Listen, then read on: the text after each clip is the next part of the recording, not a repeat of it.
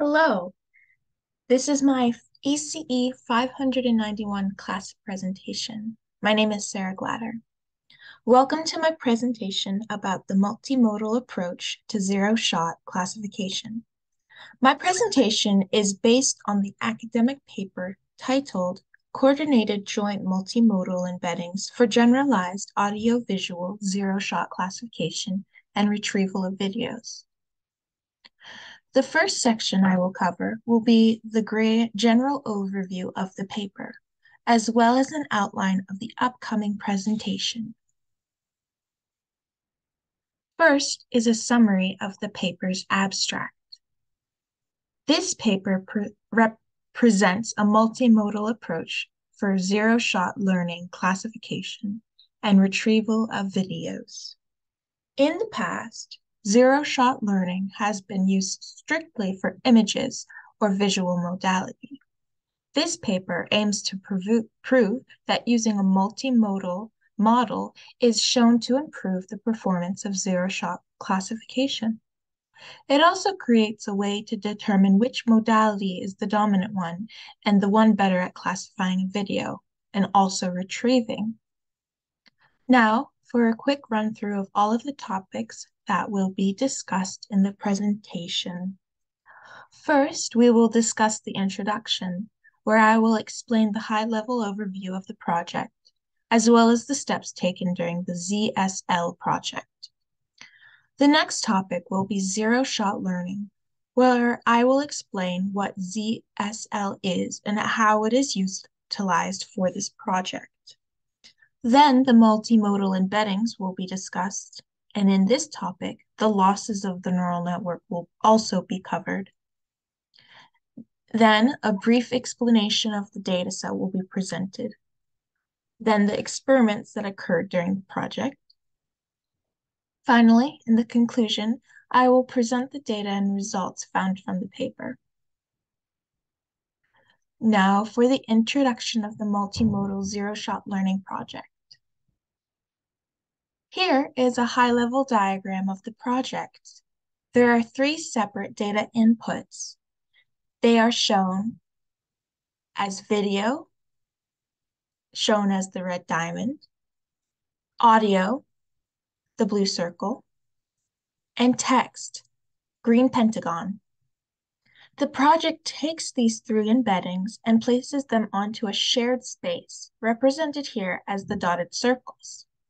The paper states that the aim is to learn the space such that the corresponding embedding vectors for the same classes have lower distances than those of different classes. Once embeddings are learned, ZSL classification and cross-modal retrieval can be posed as a nearest neighbor searched in the embedding space. So the goal of the project is to correctly classify multimodal data using zero-shot learning. The ZSL paper's project steps are as followed. Introduce the problem of audiovisual zero-shot learning. Construct a suitable data set for project. Propose a multimodal classification method. And then propose a dominant multimodal method. My next topic I will present is zero-shot learning, or ZSL. Before we go further into learning about this paper and project, I will explain what zero-shot learning is. In my explanation, I will be using image classification ZSL as an example. The V7 platform explains it well. Zero-shot learning is a machine learning paradigm where a pre-trained deep learning model is made to generalize on a novel category of samples, i.e., the training and testing sets are disjointed. This means that there are seen and unseen classes needed to be classified. This image represents an overview of the process. First, the seen datasets are trained. They are training encoders that will be utilized later, seen here as the embedded network. Then, when an unseen image is put through the neural network, like our horse here, it goes through the encoder, comes out as a class feature vector, and then is projected onto a shared embedding space and is classified. Now, I will break this down further. Here is a visual example of ZSL. Here we have two modalities, text, shown as Pepper the Aussie pup, and image, which is a little small image of a dog. During the pre-training, both the image and the text encoders are trained. Note, they are trained with the scene datasets. The goal of zero-shot learning model is to minimize the difference between the encodings of the image and its corresponding text, as stated by an article in Towards Data Science. The text vector is the output of the text encoder and is shown here as the purple T's vector. Similarly, the green I's vector is the image vectors, which is the image encoder's output. The smaller the distance between the text vector and the image vector, that will be the correct classification. Now for when an unseen dataset is tested. First, a dataset classifier list is created from the labels.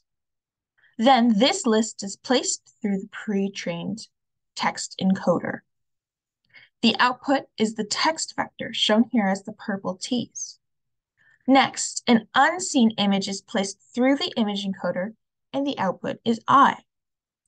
Then both vectors are projected onto a shared embedding space, and the closest INT become the correct classification output. For example, this is a photo of a dog. As you can see, a dog went into the image encoder, and a long list of labels went into the text encoder. Now, the project has three modalities, so the zero-shot learning is slightly different than how I just explained it, where I explained it with only text and image data, which is only two modalities. Zero-shot learning is very popular since it is a real problem and a concern for real-world applications. VSL has been used mainly for visual image classification by using images and text, like previously talked about. Recently, in 2020, it has been used for object detection in images. Work for ZSL and audio classification, however, is very rare, and work for dual modality is novel for this paper. This paper takes three modalities and projects them onto a shared embedding space. I will go into more detail about projecting in the next section. For now, I will discuss how the project used calibrated stacking in generalized CSL, or GZSL. Traditionally, GZSL leans towards the scene class. In order to alleviate this problem, a formula was found in the paper titled An Empirical Study and Analysis of Generalized Zero-Shot Learning for Object Recognition in the Wild. The function below represents a sort of tuning parameter aimed to train the model, not to bias towards the scene classes. Since ZSL uses distances to classify its outputs, the formula is a modification of a prediction rule at inference. Now let us discuss the multimodal embeddings. To reiterate, the three types of data used for this project are text, video, and audio modality. These three data inputs are used to be processed through a ZSL model and classified. This is a full high-level diagram of the project. Specifically, the projecting onto embeddings, and the multimodal losses. On the top right, we have the first-class cat, and the bottom right is the second-class dog. Then, on the side, we have the losses. I will discuss each part of the diagram in detail. As mentioned many times previously, this project deals with three types of data: video, audio, and text.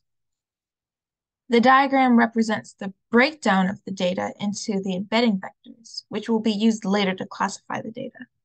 First, the data is put into the encoders, which output the data as embeddings. These embeddings will then be projected onto a shared space. This is the ZSL model. Now, to discuss the losses of the model.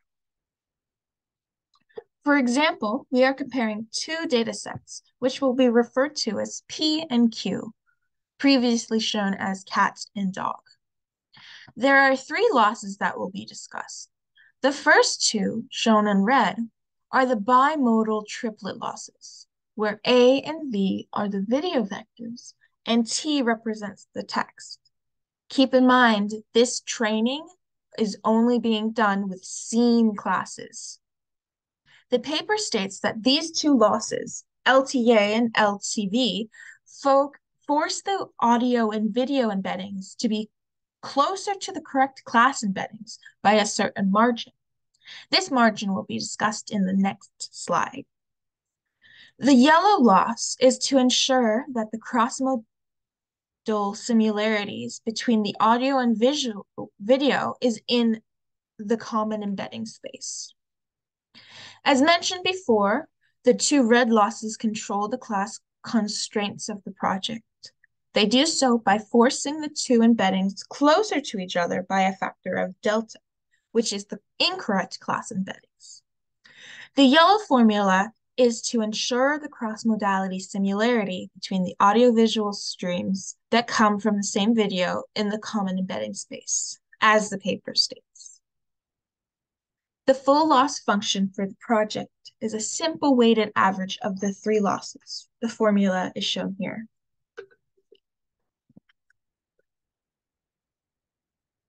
Next section we will be discussing is the data set that was used for the project.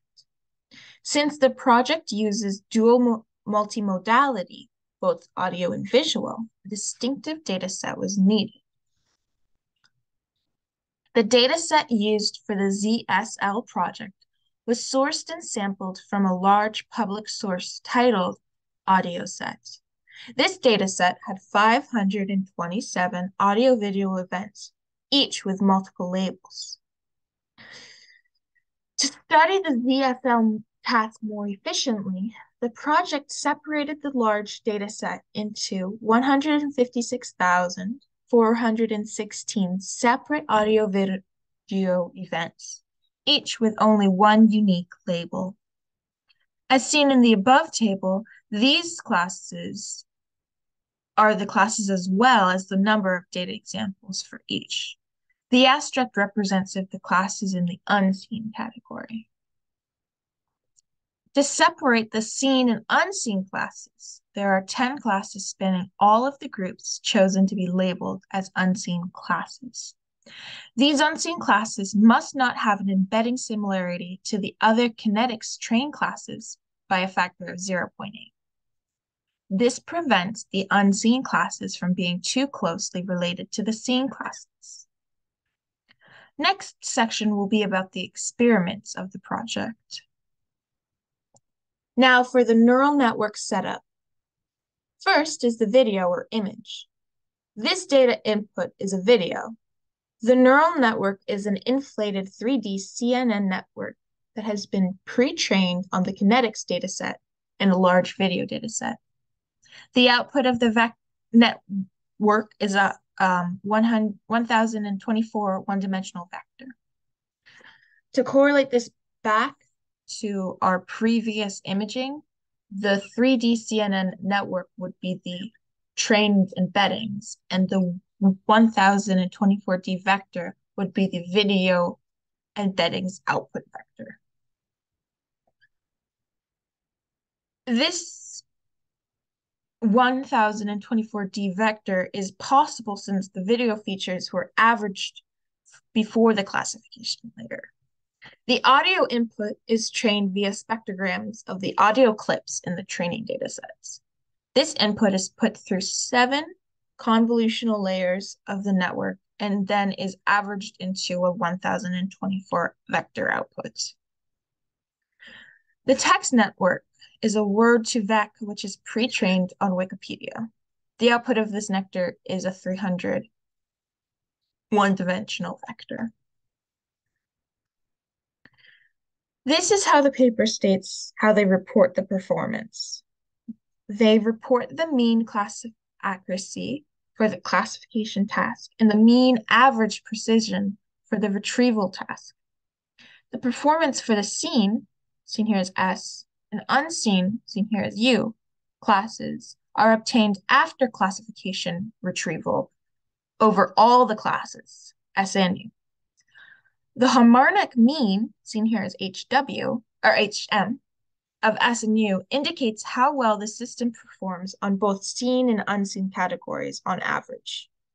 For classification, they classify each test example, and for retrieval, they perform leave one out testing.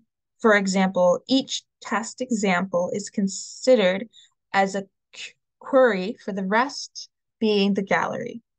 The performance reported is averaged, and a less strict metric is often used in the case of zero-shot retrieval, which is not exactly correct.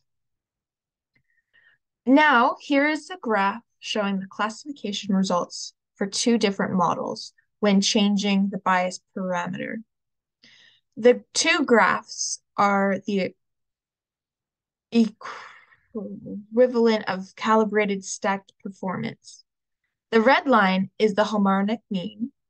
The blue line is the unseen classes, and the green is the seen classes.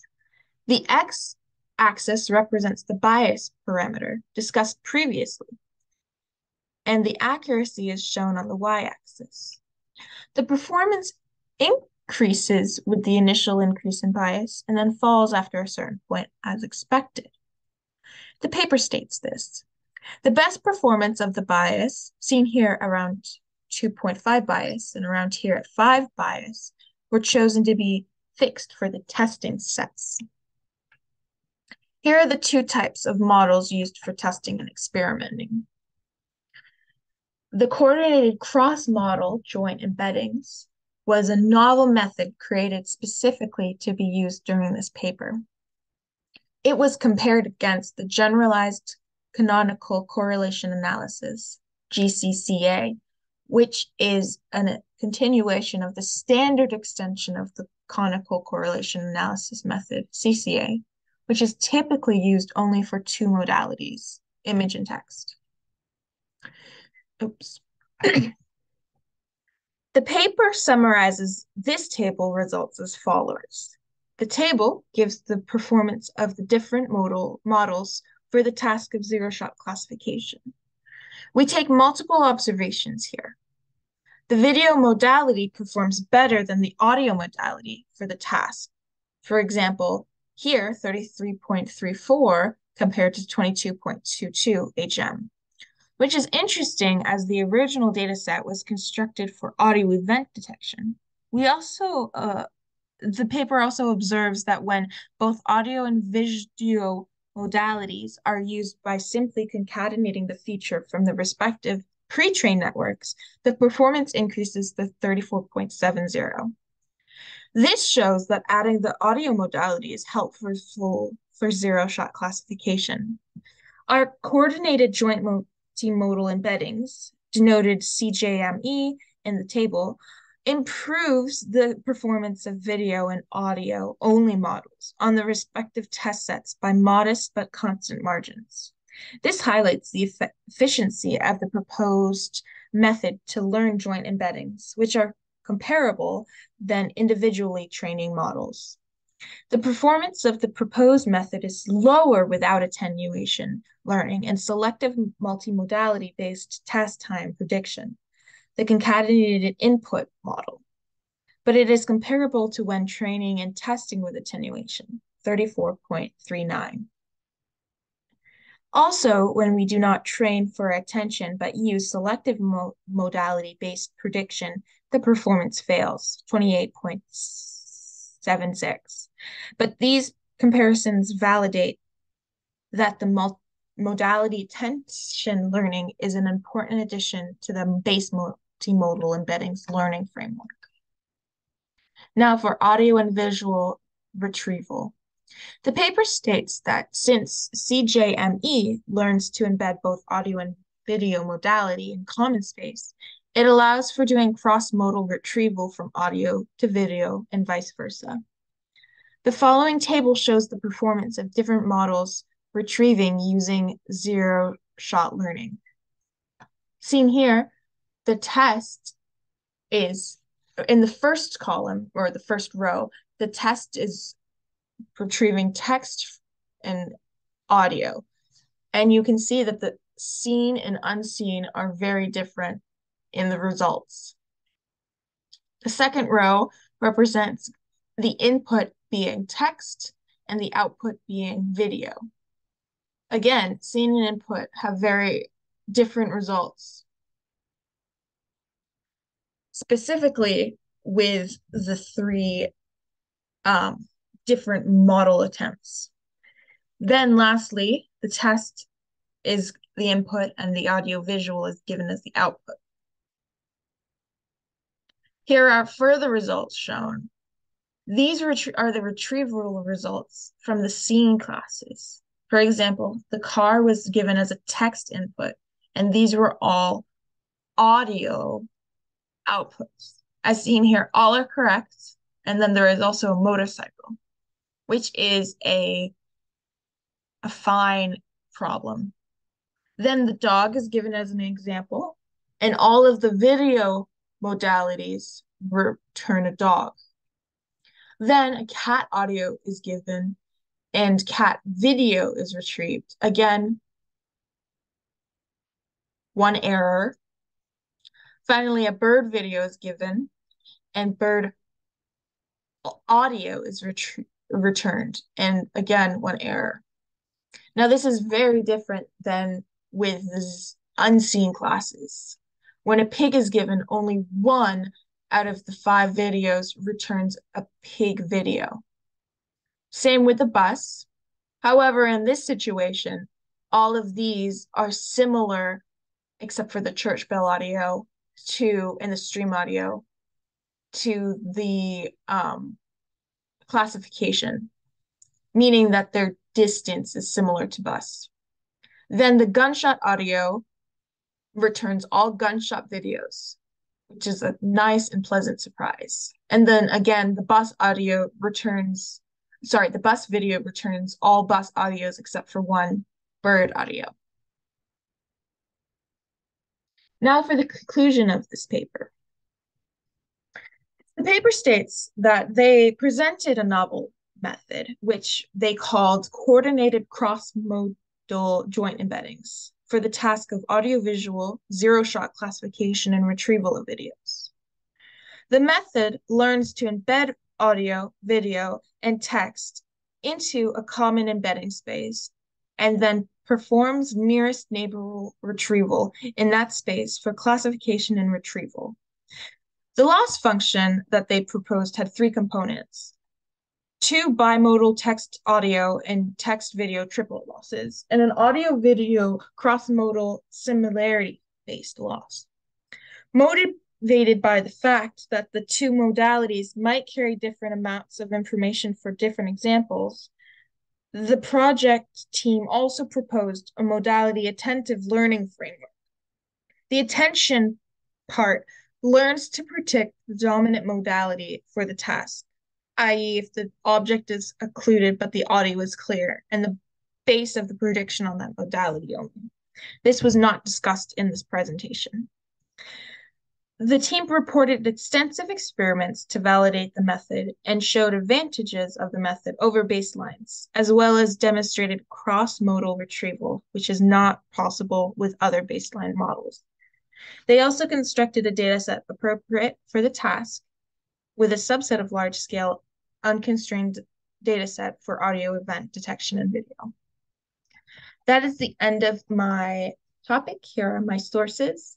Thank you for listening, and I apologize if there's any fuzzy photos or any unclear words.